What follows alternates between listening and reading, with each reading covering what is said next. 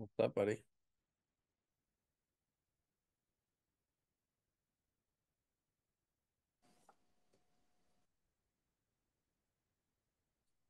Hi, Frank. How are you? Good. Juggling. You can hear me okay? I hear you fine. Okay, cool. All right. I hear you fine. What's going on, man?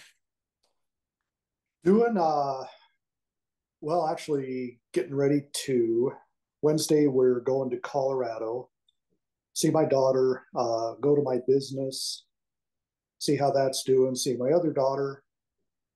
I'll shoot a little bit, but kind of taking a break, both physically and mentally. I think I need it. I've Sure. been hitting it pretty hard, so I think it's kind of time.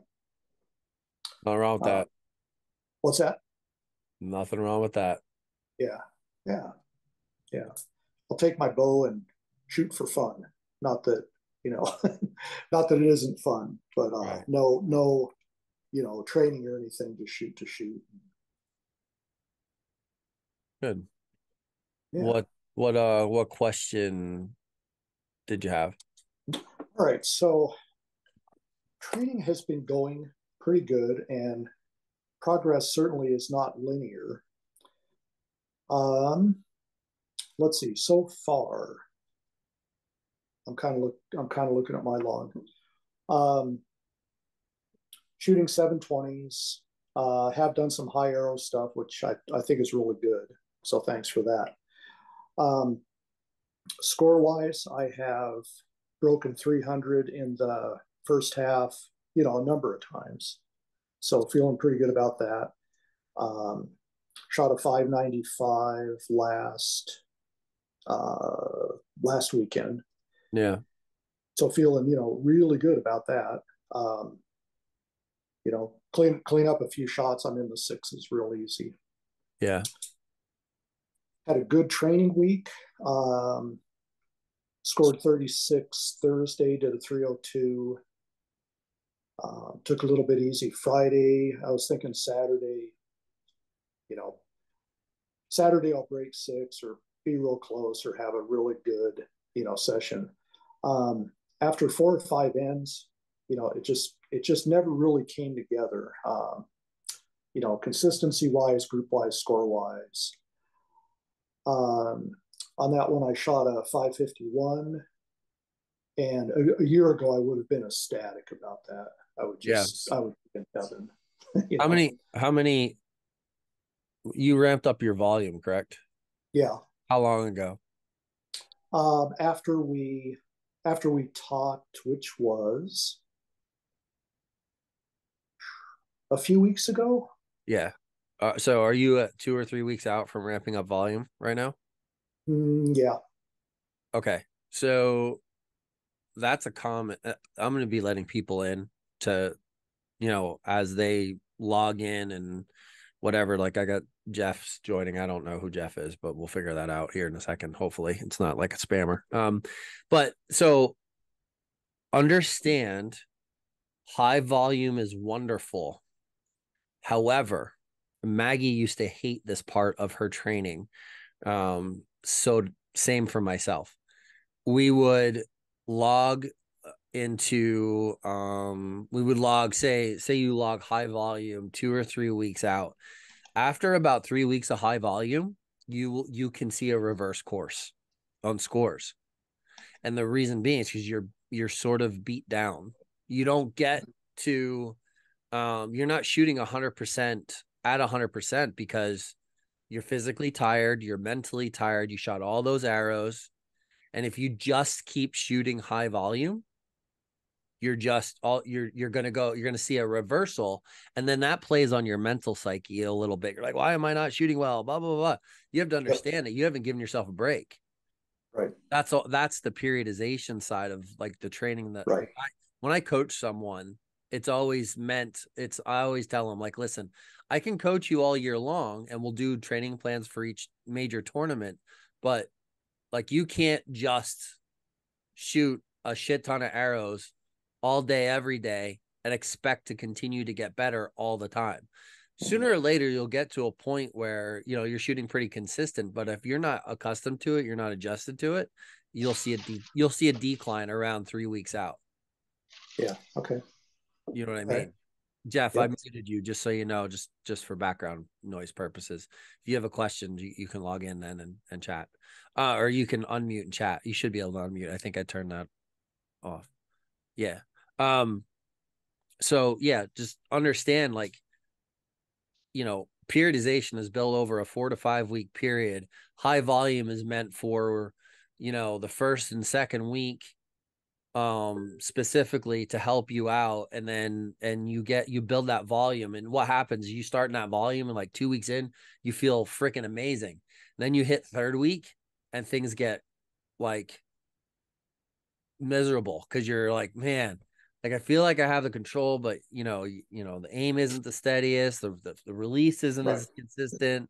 You're like, well, what am I doing? And then you get like frustrated with it. But then I'll tell you, if you take a week, cut arrows back for like 1 week, and then come back in the next week and start to score, all of a sudden you're like, oh, okay, there it is. Yep, that's it. Because you're not physically um you're not physically distraught per se, I guess you could say. You're not Yeah. physically broken down. You've given yourself some recovery time. You've given your brain a chance to recover. And then all of a sudden what happens is you'll see a spike then in your scores because you're motivated to shoot when you take that time off. Like, okay, yeah, I'm ready to go. And Yeah. that's a little bit of a placebo to that, but that's okay. It's the placebo is a Mhm. strong thing. And it's really, Kurt, it's not any different than bodybuilding, weightlifting. You break muscles Sure. down to build them up. It's the same, you know, consider your archery, your archery skill as sort of a major muscle group. You break it down, you educate it, you make it fatigued, you do all this stuff, you teach it all this new stuff, and then all of a sudden take a little bit of a break. You have all that knowledge, all that strength, and then you come right back. And so I don't know if that's the best analogy, but that's No, it makes a lot of yeah. sense. Yeah. So yeah, I wouldn't stress that. I wouldn't stress about that. You know, you dropped a little bit in your scores. You're not always going to shoot your best scores every time you shoot. That's the other thing that does too, is it kind of trains you. Like you need to, on those third or fourth week out, like if you're on a 5 week cycle and you're the third week, end of the third week, beginning of the fourth week, and you're not cutting volume, you know, you learn to shoot through the struggle. That's the other side of that's beneficial mentally, because you go into Okay. a tournament, you got to learn to shoot through that struggle. Sometimes we're the bug, sometimes we're the windshield. Hopefully, we're the windshield more times than not. Right. That does not always happen. Okay. And that was the question I was going to lead into. It's like after, you know, 4 or 5 ends, it's like, man, this just, it's not coming together. Should I shoot through it? Keep going? Should I do something else? You I gotta mean, it's go. training. Yeah, you gotta go by feel on that one. I mean, if you're keeping score and the score is shit and it's not going in the right direction, then stop what you're doing and fix the problem. Is your aim crap? Fix the aim. Is your release crap? Fix the release. Is your bow arm crap? Fix the bow arm. You know, do a quick video, make sure your alignment's right, get your mind right, and then you know, maybe you can quick fix it and hop right back into it. Maybe you can't. And if you can't, maybe you had other stuff going on that day. Maybe you know, you had some other stressor going on in your life that you don't realize. Like that stuff really draws from our ability to perform at a high capacity. And it can be anything from worrying about retirement accounts, paying bills, death in a family, sickly relative, relationship issues. Feel like I'm a counselor right now. It can be any of that stuff. Your business. You said you have multiple businesses or one? Just one. Yeah. One. So it could be I'm your business. Like you're yeah. something that's sitting out there that's manifesting itself, and you know that's on your brain. You're not going to be 100% into your shot that day if that's on your brain. And people Right. take that for granted. And you can, you know, I'm not dig dogging on someone, but you can blueprint whatever shot you want. But if you got other shit going on in your life that's not sorted, it's going to affect how you perform. Ask me how I know. Because being the figurehead of the Barebow project and doing all the coaching and doing all that stuff has done nothing more than just add it as an added distraction for my own shooting for the last 5 years, 6 years. So, trust me, I know, I get it, and I get how much it sucks. So, you have to, when you're self coaching, you have to recognize, what should I do right now? Should I drive forward and fix this on the spot as I'm going? Because there's also, and you have to go by the feel for that day. There's some good learning experience in pushing through the suck and just keep continuing the score, finish the score, because that's what you set out to do that day. And maybe you cut it from 72 arrows to 36 arrows, and then you go and do drills to fix the crap. Or maybe you just take that day off. Hey, I shot 250 arrows over the last 4 days. I think that's probably part of my problem. I'm going to go and I'm just going to take a break. And that's okay too. And that's the difficulty in coaching, being a self-coach and coaching, is convincing a shooter it's okay for you to stop right now, because we're not accomplishing anything good. Yeah. I'd rather see you And walk away. yeah. And Friday, that was my kind of comment. It's like, I'm tired. And Sunday was better. But Yeah. okay. All right. Good. Hold on a second. I'm letting some more people in here. Um, Anything else, Kurt? That's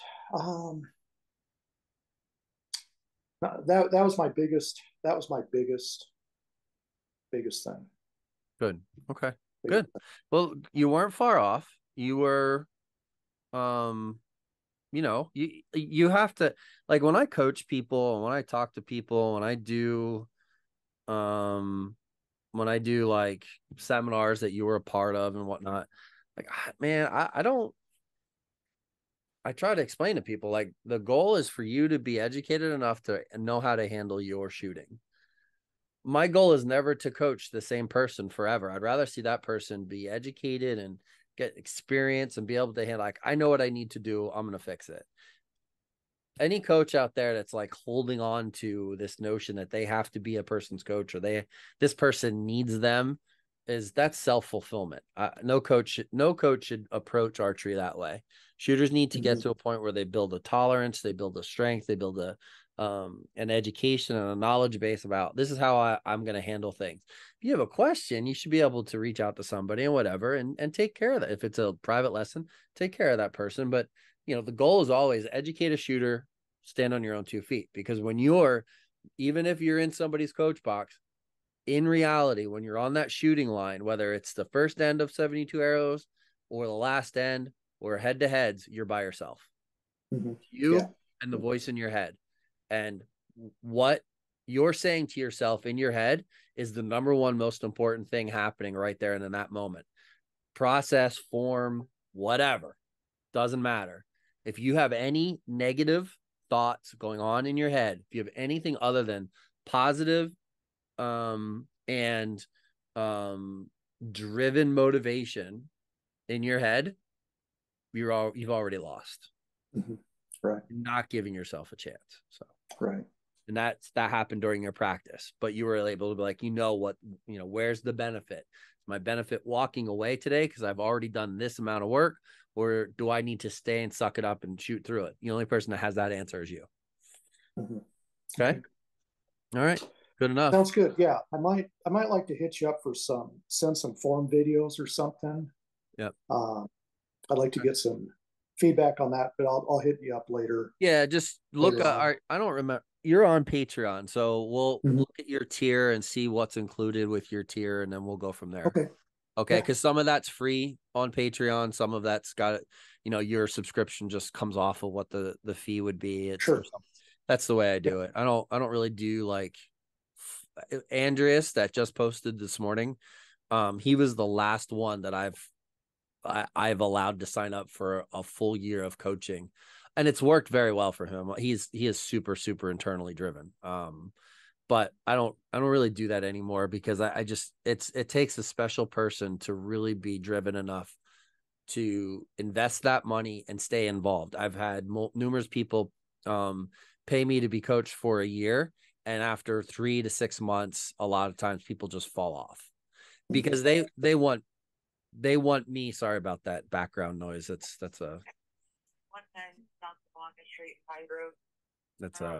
what you call it, dispatch. It's not me though.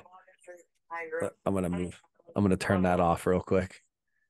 Um, yeah. So you just I don't really do that. I don't really do that much anymore. I'll do like 1 month programs. I'll do private lessons. I'll do form stuff online, but I don't do that other stuff.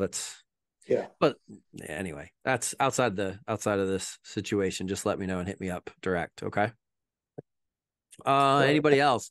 Saw Jeff was in here. Jeff, Joey, thanks for joining us. Morton, I saw you, Morton. Quick hop on and then hop off. It looked like you were driving though, so that's okay. You guys have any questions, any comments, anything you want to talk I'm about? still here. You're Just turned there? my video off. Yeah, that's cool. That's cool. You have any questions or anything you want to talk about, or you just kind of just No, eat?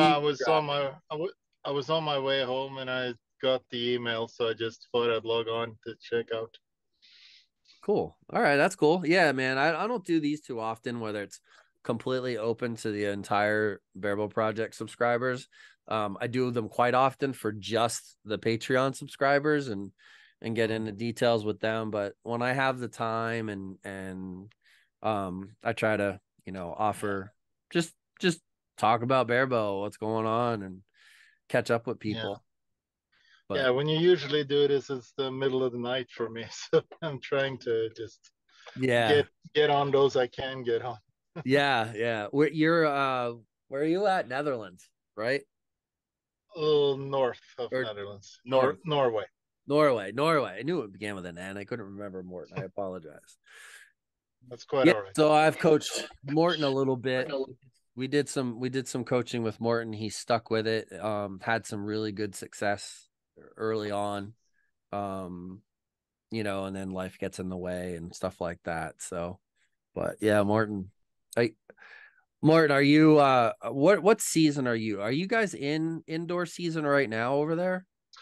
Indoor season has just started. Just started. Okay. Literally just started. Yeah, you're a little bit The ahead of us. I remember that now.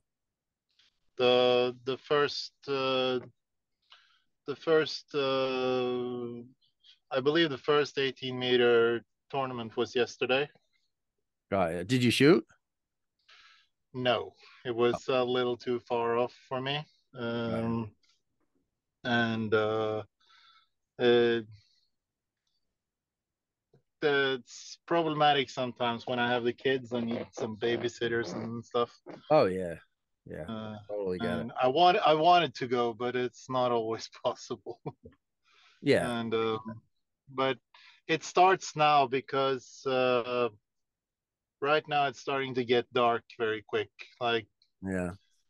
I live in the south, which has the most light, and here it's dark at 8 o'clock now. Got yeah. Yeah, we're our weather's just changing here on the East Coast. But yeah, the outdoor stuff is pretty much come to a close. But here it's hunting is big. So I'd say October, November is really dedicated toward hunting. We had a 25 meter that popped up on our whatever our registration link for USA Archery locally, but indoor. I think Lancaster puts on like an October indoor, and they have one like every month after that. But indoor doesn't really kick off until closer to December around here. Like legitimately, you see them more and more popping up and stuff like that. So we'll see some in October, but I'm sorry, we'll see a couple in October and a couple in November. But yeah, I'm looking forward to indoor season this year. Finally. It's good. Yeah, definitely. But yeah, man, thanks for logging in. I appreciate it. It was good talking to you. Yeah. I don't know if anybody else is still here. I saw Elizabeth pop in. Let me see here.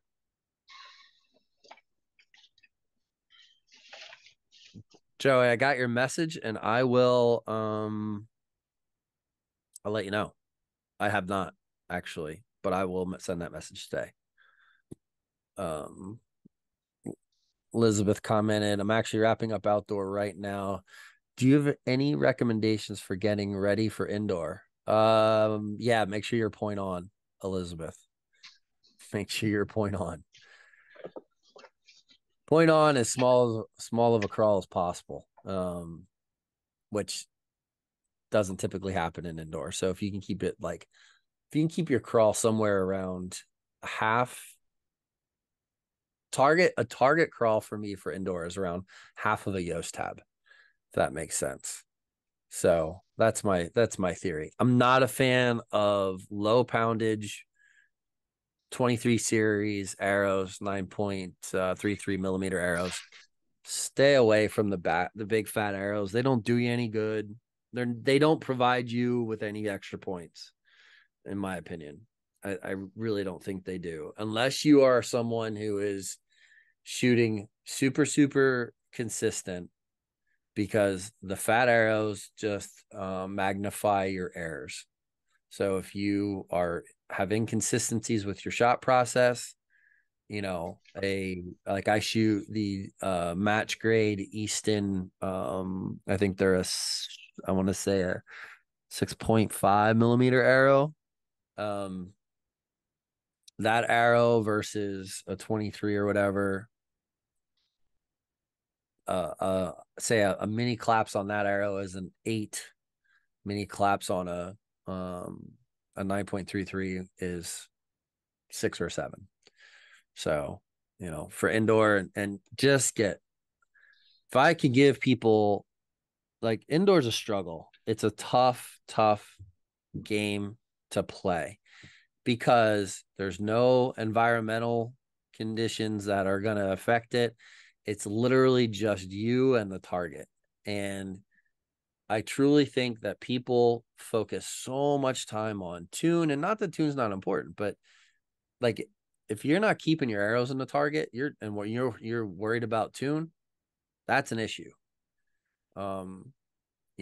Just focus on working on your weaknesses. There's plenty of information on the Barebow Project YouTube page. If you can't search what your weakness is or what your struggle is or whatever, then reach out to me and I'll answer the question for you, and then we'll send you the right information. But work on your weaknesses, people. Focus on, if you're not able to aim, you're not able to keep your aim,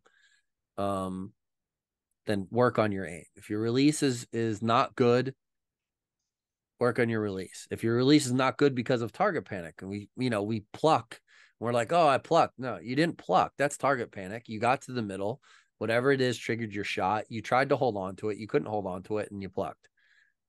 Work on your weaknesses. That's really the name of the game. Get a consistent tune.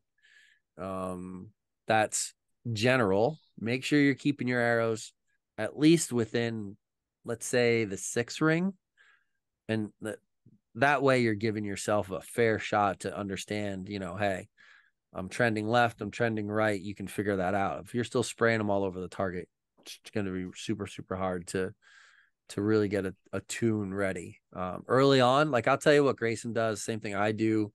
Like, early on, I'll start at 10 yards and just focus on really consistent shots, really bang in the middle. You could do that 30 extra. There's a video out there on our page, on the YouTube page, about it. You can just shoot a 3 spot at 5 yards, 3 yards. Just start there. The amount of consistency, I'm not sure who that is. I might mute you. That might be Morton. Yeah, it is Morton. Morton, I'm gonna mute you just so you know, buddy. Oh, you already did. Thank you. Appreciate it.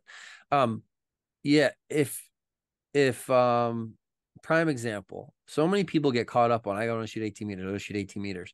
I get caught up on that because I just want to jump into shooting 18 meters. All of us would benefit from standing at 3 yards, shooting at a 3 spot and just hammering the X. The amount of shot discipline and consistency it takes to hit an X in a 3 spot at 3 to 5 yards is the same amount it takes to keep them in the red at 18 meters. If you can consistently, I would say gold or at least the 10 ring and in, you're doing damn good at 18 meters if you can keep that. If you can hit that X 30 times in a row without flaw, and you'll know when the shot was crap and it was, you could just start with that. That will have such a positive impact on your indoor game before you even shoot your first game. It's crazy, but you have to mentally be in it every shot. And I think the difficulty there is that it's super close, so your confidence is high. But what we do is we rely on, we are okay with subpar shots at 18 meters that go in the middle. Same thing can happen at 3 meters out on a 3 spot. You can't be okay with a subpar shot. You have to identify, nope, that wasn't acceptable. I'm going to make that better. And that's the mindset going into the next arrow. Start your season that way. Hone in on that. If your bow arm's moving all over the place because your aim isn't consistent, fix it. Don't be okay with good groups on drive-bys. That's not going to get you anywhere when the time matters, when it counts. Kurt, what's your question, buddy? Okay, you can hear me, yeah? Yep, you're good. So something that I do on indoor is shoot bear shaft along with the fletched arrows. Yeah. And that'll show up. I mean, to me, it shows up release errors, especially, really quickly. Mm-hmm. And if I can shoot bear shafts in the group, then I think I'm doing okay. I think there's some value there. Yeah. What do you think?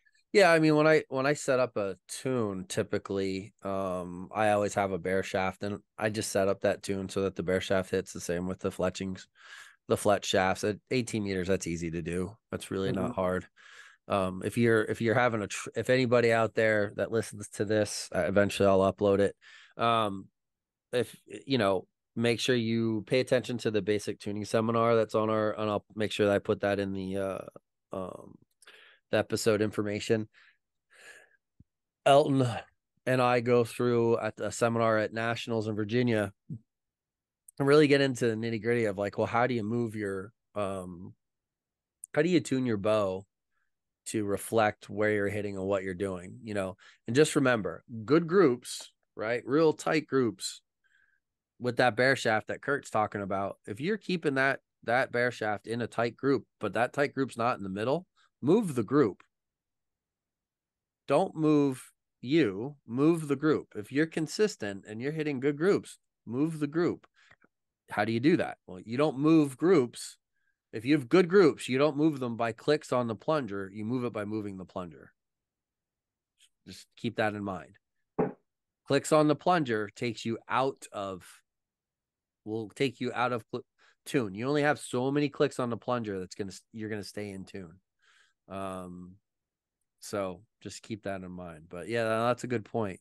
Morton said, fat arrows. Do you consider a 6 or 7 millimeter a fat arrow? No, I would say that's the middle of the road. That's like a happy medium. You can go to skinny arrow, definitely the most forgiving, 0.166, that ballpark, 0.204, relatively skinny. As soon as you get into 0.234 to 0.244, or you start getting into the 4, 5, 6, 7 millimeter up to the 9.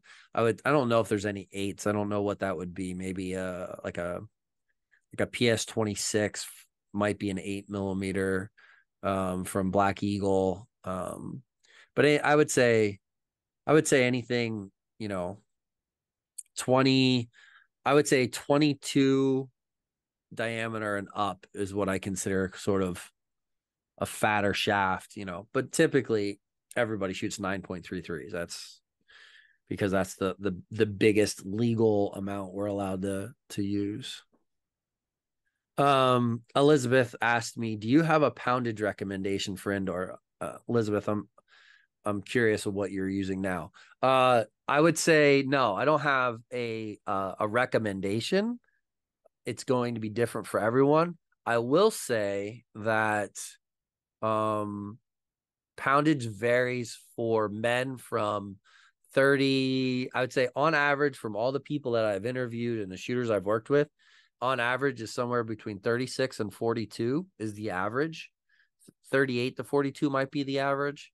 For women, it's probably 20, I'm going to say 26 to 32,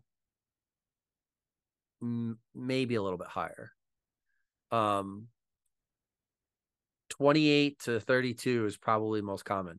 I would also say that, like, for indoor, poundage is less of a huge factor. But yeah, 29 pounds on the fingers is that's fine. That's not if you can go up a little bit, go up a little bit, but you know, you have to find what works best for you, and you have to find, like, where does your release work the best? Where is your bow tune the best with what arrows you have?